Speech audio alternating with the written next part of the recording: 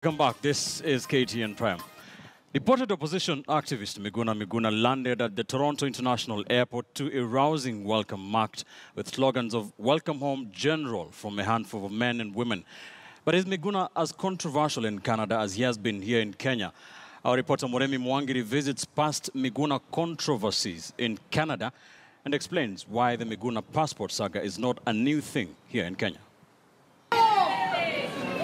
Miguna Miguna, hours after being deported miles away from his country of birth, would walk to this rousing welcome at Toronto International Airport in Canada. The slippers I'm wearing because my feet are swollen and I can't wear my shoes. And you know, I took off. They took me without any socks.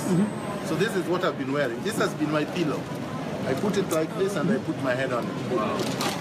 There is nothing else I have. Kenyans are respected. But the man famous for his trademark white skull cap. Right here. And I'm saying, come baby, come.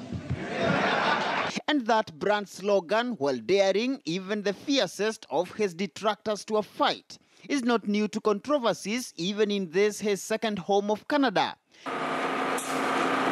After fleeing Kenya for Canada at the height of the Kanu regime in 1988, Miguna hit his first major controversy in Ontario province of Canada on the 4th of November 2002, when police arrested him at his law firm and charged him with sexually assaulting a female immigrant who had sought legal aid at his law firm. When he appeared in court for commencement of his trial, Miguna was rearrested and charged with 3 further counts of sexual assault, arising from complaints of another immigrant client. But a year later, the judge handling the case at the Ontario Court of Justice found Miguna innocent after it emerged that there were contradictions in the testimonies of the 2 women and what appeared like a common motive to implicate Miguna. Furious for his prosecution, Miguna sued the Queen's Office of the Attorney General in Ontario Province and police for malicious prosecution.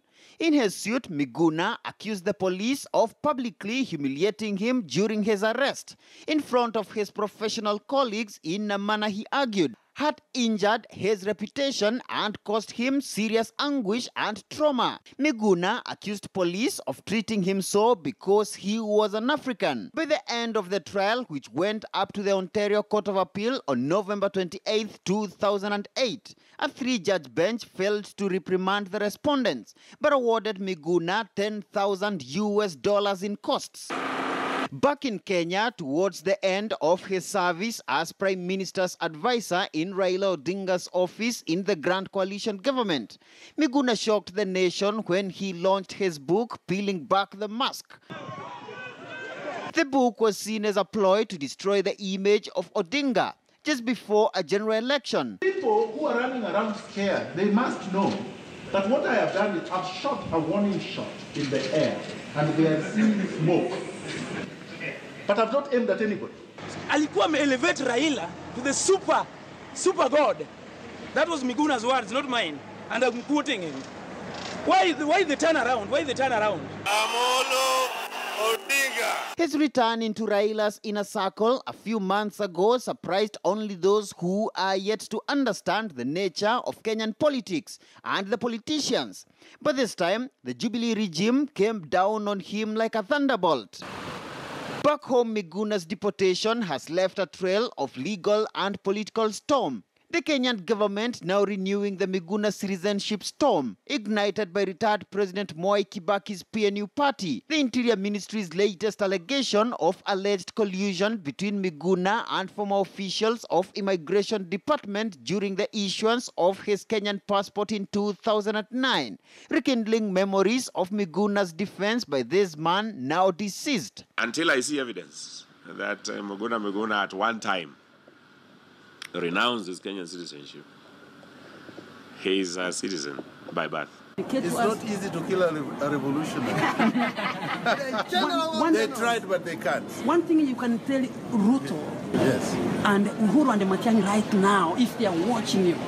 If they are watching me, come baby, come.